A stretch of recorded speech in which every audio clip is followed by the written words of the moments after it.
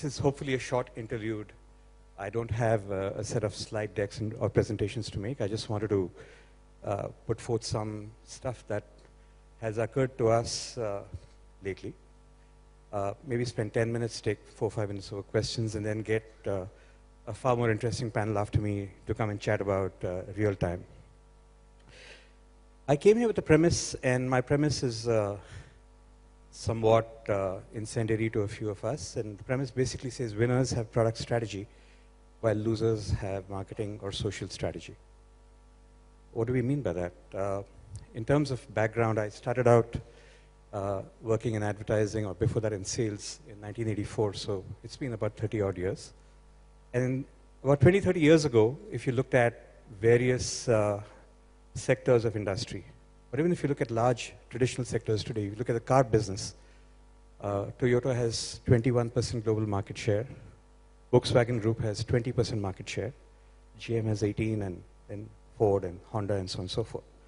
You look at pharma, it's again similar, 20, 18, 16, 14, 12. You look at many sectors of industry, that's how market shares roll out. And in any of these sectors, like there was a gentleman from Lupin, even if you're a number 10 company in India, you're likely to be worth hundreds of crores of rupees. If you're a number 10 company in a sector worldwide, in one of these traditional sectors, you're likely to be on Forbes' billionaires list. And that's true of a lot of sectors. And you can run a really successful number 10, number 15 company in a sector and be a very comfortable person. But fast forward to the kind of businesses that have really started coming up in the last 5, 7 years. Instead of cars, come to electric cars.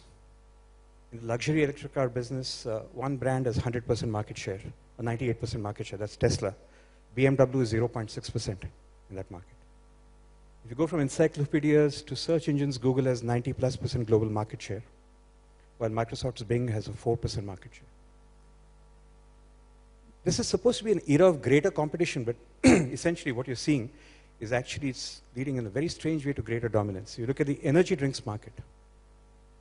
Red Bull has a 44% market share, while Coke and Pepsi together have 11% market share. And you take industry after industry, you take social networking. Facebook has 80+% market share.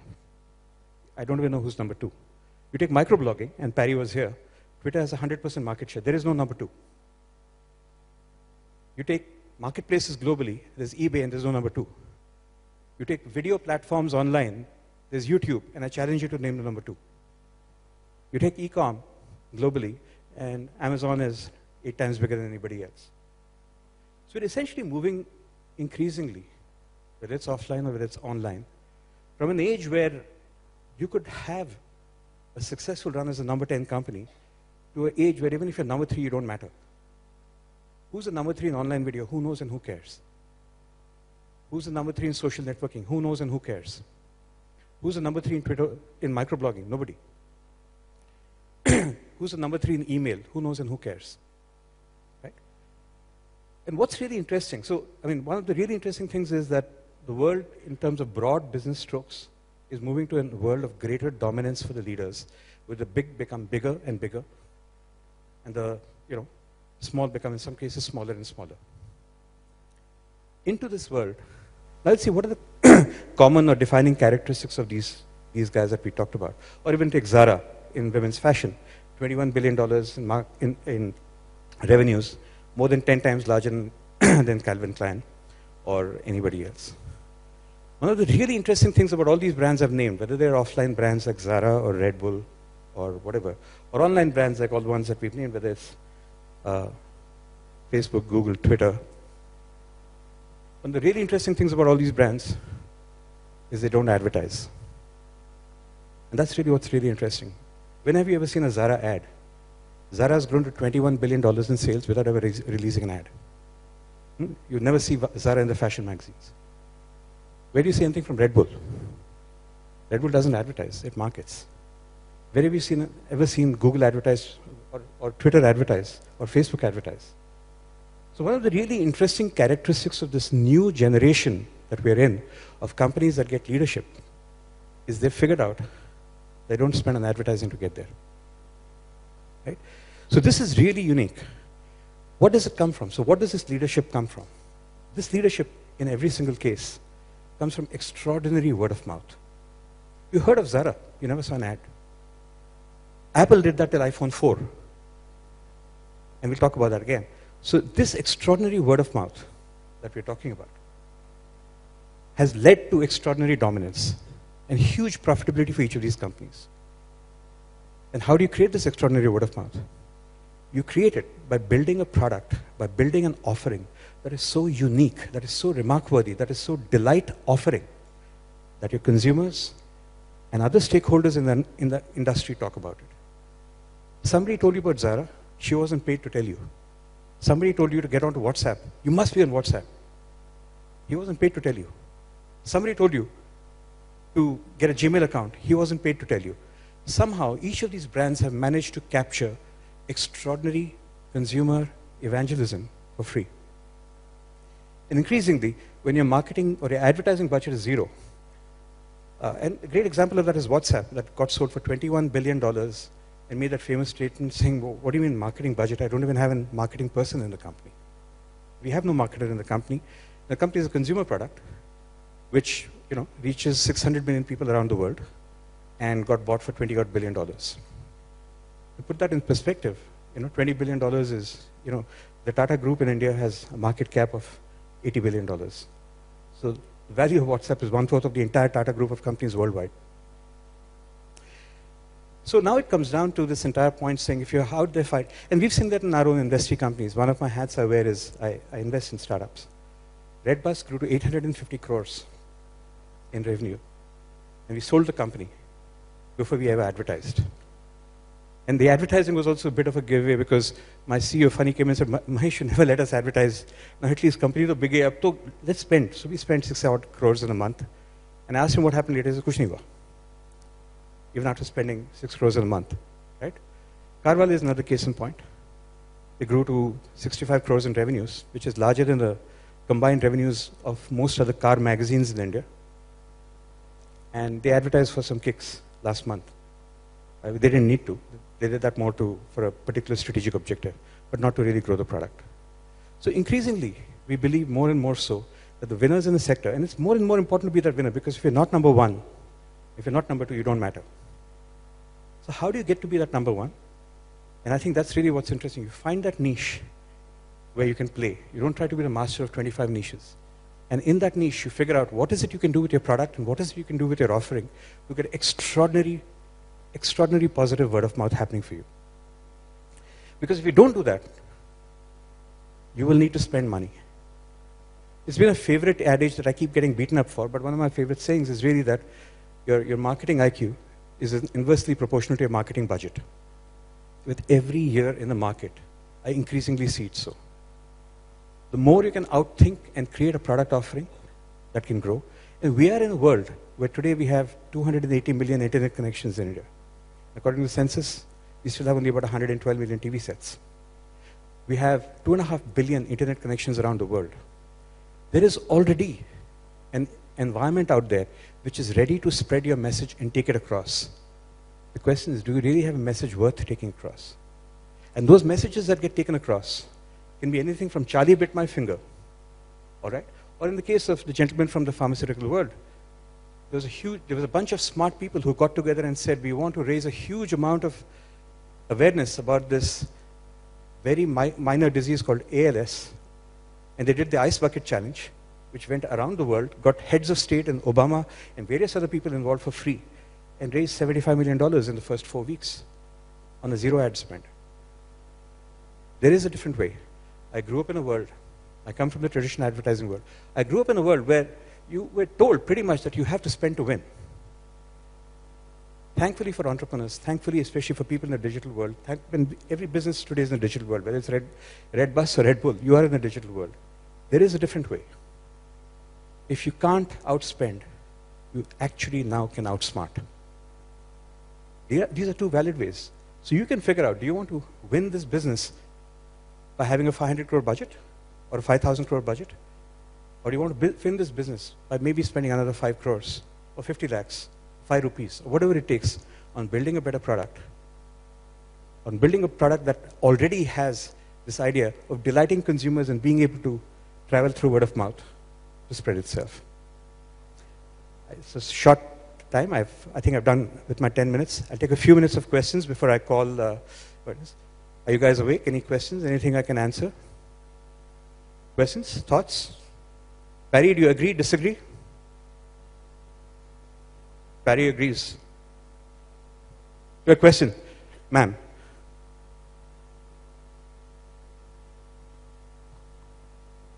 Hi, I'm Sneha Parekh from Tata Motors. The point that you made on having a great product that sells by itself, if we do not have enough marketing budget or if we do not want to spend that much, I think that it probably works for a product that is there in the market or an extension or even something that is known to people. But if you're bringing can I interrupt you, ma'am? 1 second. Can I say something that will make me very unpopular with you? Can I say something that will make me very unpopular with you? You have an extraordinary product in the Tata Nano. You screwed it up because you advertised it and because you marketed it. I swear to you, if you did nothing, you would triple the sales of that product. You so screwed it up with bad positioning, bad advertising. You just had to put that product in the showroom, it would have been picked up. I'm sorry. I truly believe that. I drive a Nano, right? I love the car, and I bought it in spite of everything you did. I'm sorry, I genuinely mean that. I mean, that's one of the best products any car company has built anywhere in the world. My God, what did you do with that? I'm sorry, I'm not going to be very popular with you. No, that's fine. Sorry, so, for a product like Nano, which was, the first in its segment or first in its class, it was very popular and discussed in the media even before it got launched. So that had its own story. But if you have a new brand in a competitive market, where there are already, say, 5-6 players there with a similar offering, not completely same, you have some differentiators. Still, you need to reach out and talk, so let me explain talk. your point. You're right. And in fact, I read a really influential piece by this guy called Peter Thiel. And he talks about the fact that everybody says competition is good. But actually, competition is a horrible thing. Because what happens, and you've seen that in the Indian e-commerce industry is a great example of that. When you have people who compete, in any sector where there's competition, the profits go out of the sector. Because you spend, I spend. He spends, they spend. You discount, he discounts. She discounts, they discount. Finally, at the end, in that entire sector, there's no profit left. So why would you ever want to launch a car in a competitive segment? Why wouldn't you try to do something in a monopoly segment? This is the big successful businesses that we talk about. Google is a monopoly. Twitter is a monopoly. Facebook is a monopoly. Red Bull is kind of a near monopoly. Zara is a monopoly. Why don't you build a product aiming for a monopoly? That's my point exactly. A great product strategy will save you the trouble of trying to spend money to market a Me Too product. The problem is you deliberately set out to build a Me Too product. You deliberately set out to build a commodity car. Oh, we need an A-class sedan. Oh, we need a B-class sedan. Oh, we need a C-class sedan. Oh, we need a D-class sedan. Who says you do that? You don't. Why don't you build something as innovative as a Nano every time? And you'll find that you don't need to sell that. It'll sell by itself. A great example is the Tesla. It's won every single award in the world, the best car in the world. They're out there. They're building $2 billion battery factories. They have a 100% market share in their segment, 100% market share in automotives. So you're actually emphasizing my point, which is, my point is, why did you choose to be in a segment where you can't win? Why would you do that? Unless you have a great need for spending money to say, yes, I have a 500 crore budget. I'm better than that person who has a 400 crore budget. I actually believe the opposite. If somebody can beat you with a 50 crore budget, that person is smarter than somebody with a 500 crore budget. I've really lost all points with you, right? You won't even talk to me again. No. You've answered it. Thanks, man. More questions? Sir, you're the gentleman from Lupin, right? Yeah. You also hate me already? No, not at all. Okay. But my question is, what you talked about is definitely very much relevant to many of the other industries. Now talk about the pharmaceuticals or the healthcare. I just did. No, so Okay. I'm perfectly all right with that. But my question is that in a country where most of the companies are working with generics, okay, now you mean to say that one has to think of a specific medicine for a specific disease which nobody else can make it? Not and necessarily, then sir. how you would be reaching to... Not necessarily, sir. Yeah, When I say product, I don't just mean product. I mean your entire brand offering.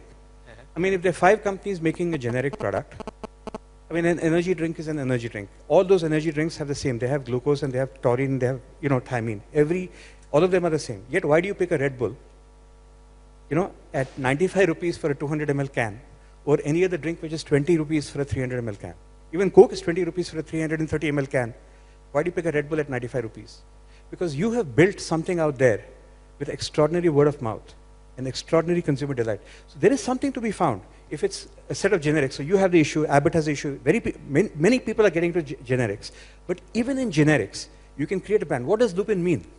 The problem is if you haven't made Lupin mean anything special, you will always be in the competitive set. How can you pull yourself out of the competitive set and into a monopoly set? That effort is something you can take. It can be taken. It means you have to stop thinking as, okay, in that category I'm fighting Abbott. In that category I'm fighting Sanofi. In that category I'm fighting Aventis. In that category I'm fighting Pfizer. But say, okay, fine, how do I take this somewhere else and make my brand Lupin to mean something really special that nobody else? And we can figure out what it is. It's not difficult. But if you think from the point of view that I want to create a monopoly instead of I want to be one of the competition, I think you can really do well. Mahesh. Hi. Sir. Umesh with Aryan Superstructures Limited. I really agree with you on the product strategy. It is, if the product strategy is absolutely correct, you are going to win. So be it example, we are talking about affordable luxury. Like we are into the real estate business. So we have chosen affordable luxury, you know.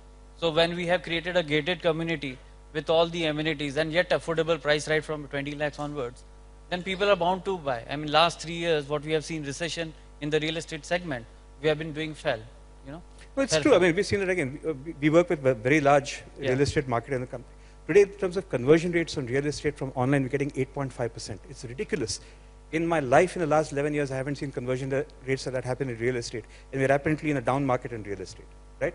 We're seeing extraordinary. So if you get the message right, if you get the product right, you're going to have the sales happen. And it's not going to require tons and tons of advertising money. Because to me, like I keep saying, you can outthink. Why do you need to outspend? Yeah, I think we're at a 15-minute mark. So yeah? just one thing.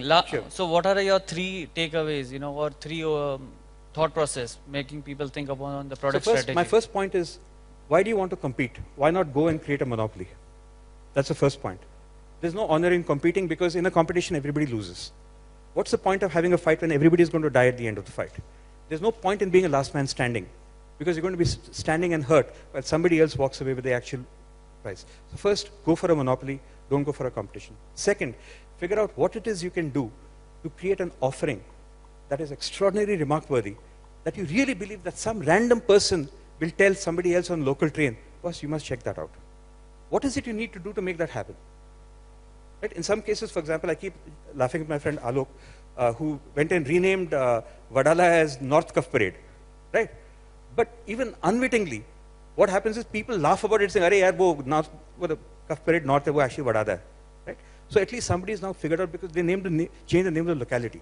I think at one point, Alec Padamsi tried to rename Lower Parel as Upper Worli and failed, but he wasn't as smart as Lodha today. So the second thing is how do you find something that is remark-worthy? The third thing, and this is really interesting, is you can do this for a period of time, but somebody will catch up. So how can you make sure that you're always doing something that is always remark-worthy? Right? Just because you get one search engine right doesn't mean that you're going to be Google forever. You've got to get the self-driving cars right. You've got to get maps right. You've got to get mail right. So keep doing stuff, and you will fail. You'll have a Google Plus that will fail. You'll have a Google something else that will fail. Be open to failing. Right? But in each of these cases, even that company with $60 billion in revenues has a zero ad spend. It's all consumer product. Right? Those are, if anything, those 3 takeaways I can offer you. Right? Thanks. Ma'am, one last question.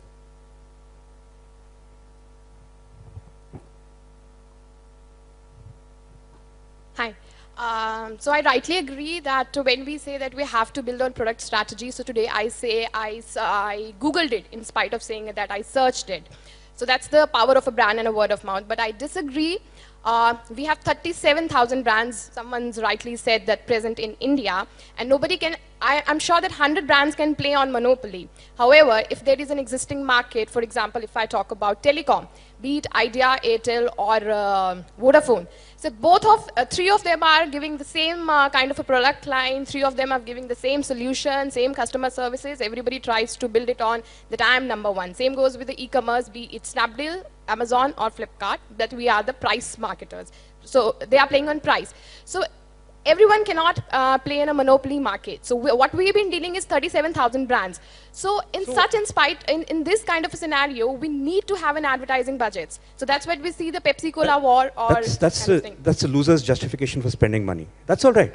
I don't have No, a problem okay, if you want to justify. Fair. No, but I don't here's want the to point. justify. I'm happy to have a fight with you. But let's wait, for example, for the 4G thing to roll out. And Okay. I promise you that if it works, if 4G works in India, Reliance Jio will not need to advertise. It'll wipe out everybody else, if it works. If it doesn't work, it's a different issue. I am agreeing with you But on that's my that fact point. that product is the thing. I'm talking So about who's- what about the existing market? Why where do you the care about already that? What is this market? Are you happy being one of those 37,000 brands that will never differentiate itself? Sure, you can. But if you As have a a choice, company, if I let's say I'm a Vodafone and I don't advertise tomorrow, Airtel and Idea will take over the leap. I had to. ma'am, that's because you are not innovating. If you're able to innovate and So create a better... innovation has been copied by the competition the next other day. So what? That's life. It's not easy. That's Nobody why ever told you. there we need to advertise. No, you don't. Brand Okay, I'll after take it brand around offline. the world. No Otherwise, the problems. discussion will go longer. The bigger the loser, the more you spend. No. All right, no issues. Thank you very much. I succeeded in pissing off a lot of you.